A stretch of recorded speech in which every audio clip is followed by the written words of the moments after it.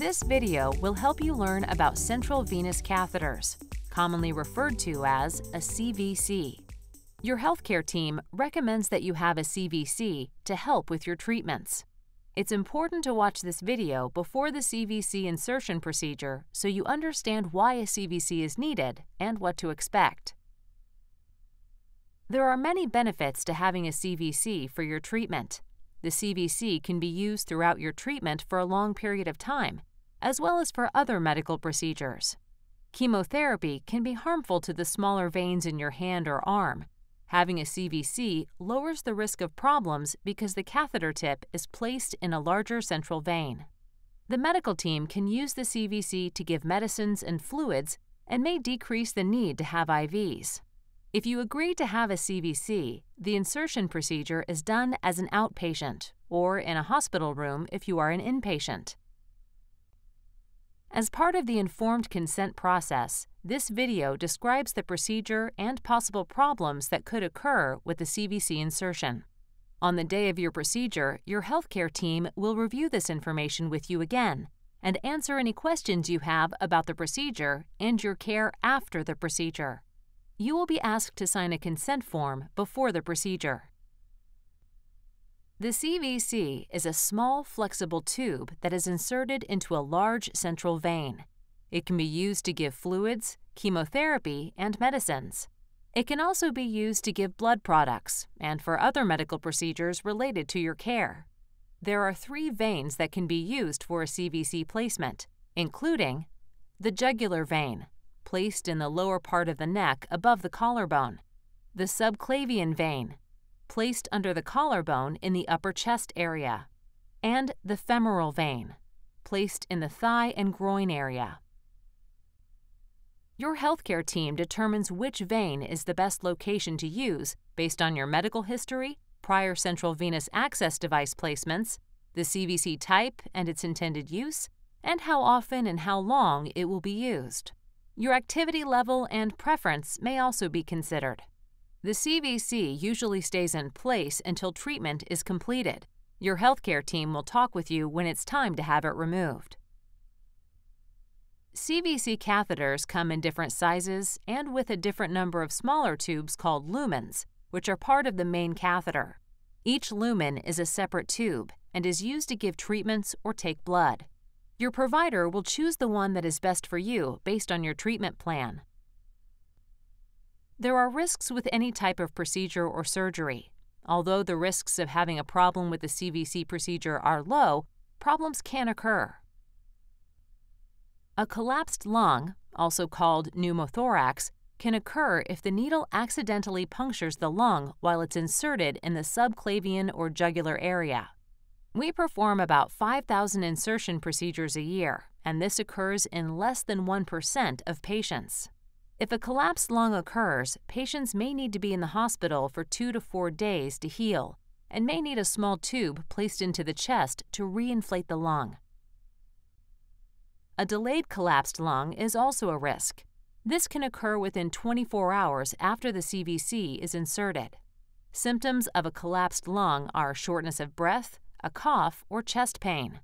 If any of these symptoms occur after the CVC procedure, go to the nearest emergency center right away, or if you are in the hospital, tell your nurse immediately. An artery puncture is when the needle punctures an artery instead of a vein during insertion. The risk of this is low because ultrasound is used to help guide the needle. A punctured artery can cause a hematoma, which is when blood collects outside the artery. Patients are observed carefully for any swelling due to a hematoma. We will apply pressure to stop the bleeding. Some patients may need surgery to stop the bleeding. This is rare. Nerve injury is another rare risk. We use guided ultrasound to reduce the risk of this happening. Another risk is having an incorrect vein or catheter position. Sometimes the CVC doesn't go into the correct vein. If this happens, the CVC is repositioned and a chest X-ray is repeated to confirm the correct position. Although it's not common, some patients may need to have the CVC placed using an image-guided X-ray called fluoroscopy. Other rare problems that may occur after a CVC insertion include catheter infection, arm, neck, or leg swelling due to a blood clot, or damage to the catheter. Tell your nurse if you are in the hospital or go to the nearest emergency center if you have any of these symptoms or side effects after your procedure. In some cases, you may have other options available to you instead of having a CVC. You can get your medicines through an IV in your arm, or depending on the medicine, you can take them by mouth or by injection. Another option is to not take the medicines. Despite the possible risks, your healthcare team believes that the benefits of having a CVC outweigh the risks and recommends that a CVC is the best way to get your treatment and medicines. Talk with your provider if you have any questions or concerns about the procedure, including the risks and other options.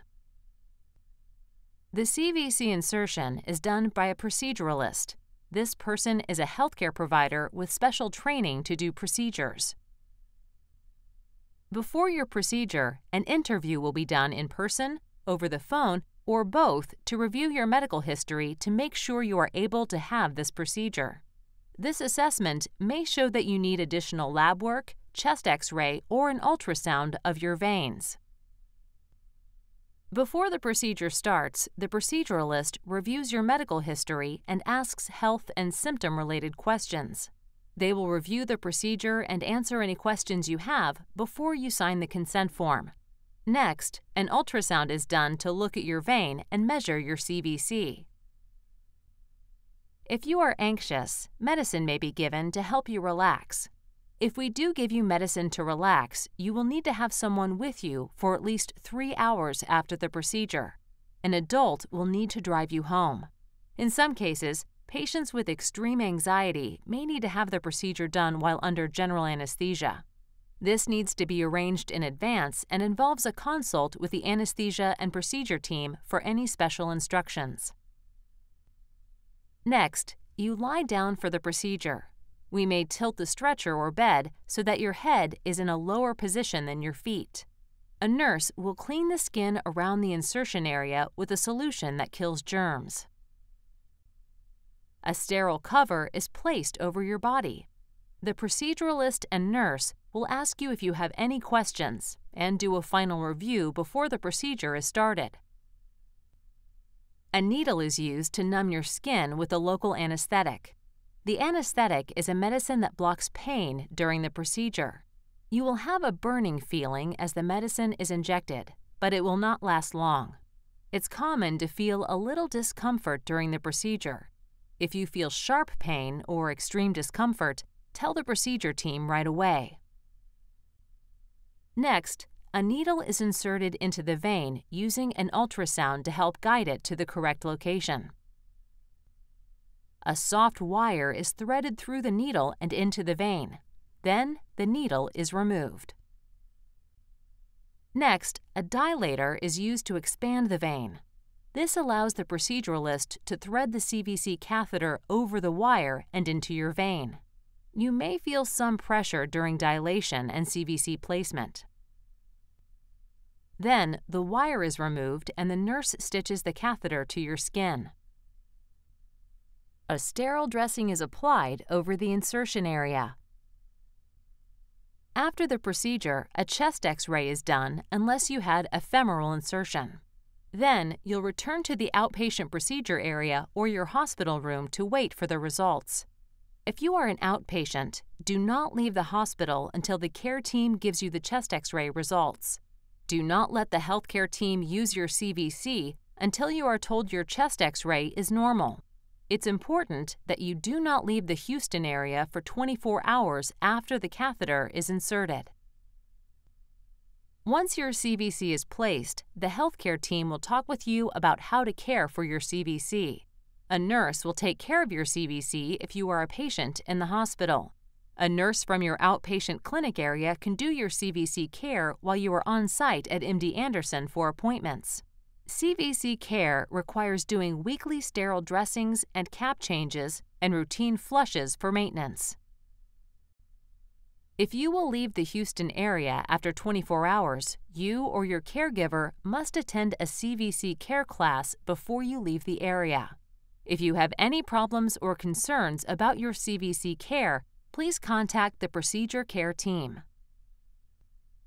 After watching this video, it's important that you understand the CVC procedure, the benefits and risks, and the required routine care and maintenance. You must learn how to do home CVC care before leaving the hospital. Talk with the Procedure Care team if you have any questions about the information covered in this video.